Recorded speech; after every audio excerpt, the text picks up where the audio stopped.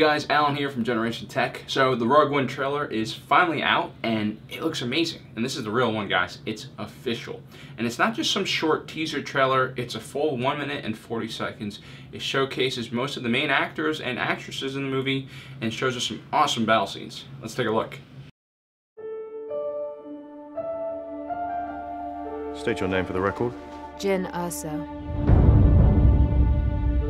Forgery of imperial documents, possession of stolen property, aggravated assault, resisting arrest.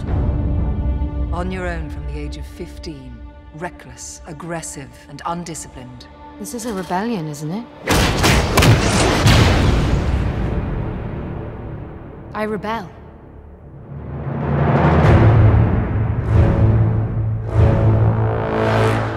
We have a mission for you.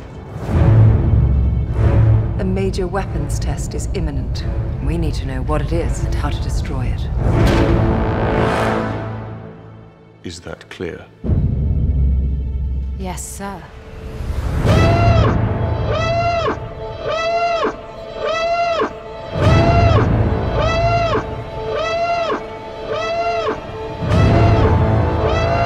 What will you do when they catch you? What will you do if they break you? If you continue to fight?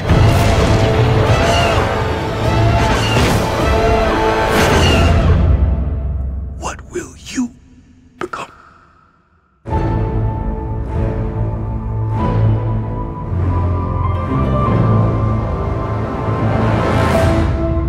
It is confirmed that Felicity Jone will be starring as the stunning Jyn Erso, a roguish street criminal tasked by Mon Mothma and the Rebel Alliance to find out what the Empire is secretly building. Spoiler alert, it's the Death Star.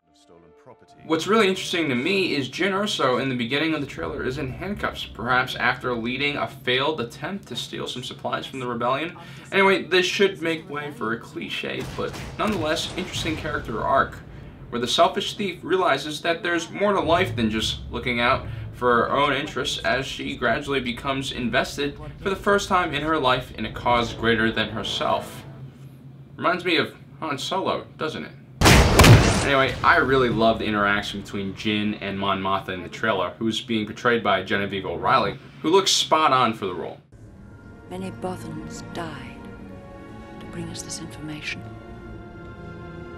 It also looks like the rebels already have operations running at their Yavin 4 secret base in the Great Temple of Massassi, which appeared in Episode 4, A New Hope, where the first Death Star gets blown up. Another location that is prevalent in the movie is this new unknown tropical desert world, which also is the reason why we have these new desert camouflage stormtroopers, which I really want to call sand troopers. So let's make that a thing, Internet. Ben Mendelsohn appears as a major villain. At first I thought he was Moff Tarkin, the commander of the Death Star and supervisor of its construction. Now I've been reading the Star Wars Tarkin novel, which is fantastic, by the way. This novel really goes into detail about the character's personality and what Moff Tarkin did during the construction of the Death Star. Now, the character played by Mendelsohn looks nothing like what I imagine Tarkin would be like. He definitely wouldn't be wearing that white cloak and have a giant silver blaster. Just doesn't fit his personality. I think Mendelsohn is actually going to play an entirely new villain, one that we haven't seen yet. And again, I really love his outfit with the white cape and silver blaster pistol. This guy kind of reminds me of like an evil version of Patton, a military genius full of ego, and you know, he has this kind of flair to him. Also, an interesting editing choice shows Mendelsohn walking through shallow water littered with stormtrooper corpses right before a similar shot of a hooded figure walking through a dark chamber guarded by two of the Emperor's royal guards. I'm thinking that this hooded figure might be one of the Emperor's feared Sith assassins or Inquisitors. We also see some shots of Forrest Whitaker, who looks like some kind of hermit in this movie. He'll probably be a local contact on the desert world for this rebel band going to find the plans for the Death Star. Now, he's obviously seen some crazy stuff, and perhaps he was even a veteran of the Clone Wars. During the trailer, he warns Rey of the horrors of fighting against the Empire and questions if she has what it takes to carry on the fight. Also shown is Donnie Yen being his badass blind monk self, beating down fully armed stormtroopers with a wooden staff. Hopefully that's not the scene where he dies, because the odds actually kind of look bit stacked against him. So most likely Donnie won't be that awesome blind force-wielding warrior we all wanted to see, but just a normal blind warrior, which is, I guess, kind of cool still.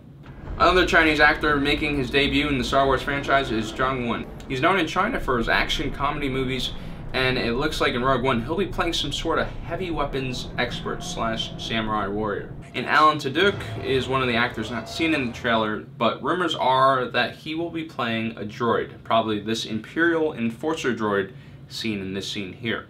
And the trailer ends with Jyn wearing a Imperial pilot's uniform, which looks great on her. I can't explain to you guys how excited I am for this movie, more excited than the Force Awakens movie. And I explained in this video why I'm so excited.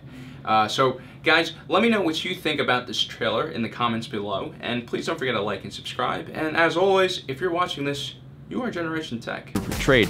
I understand the Star Wars series is science fiction and not a war drama, but sometimes the way battles are fought are just silly. The weapons and technology in the Star Wars universe are so advanced, yet it seems like the tactics used on the battlefield come from the Bronze Age. I understand droids are cheap and easy to make and have no souls, but marching them out in formation like you're playing Total War seems just a little stupid.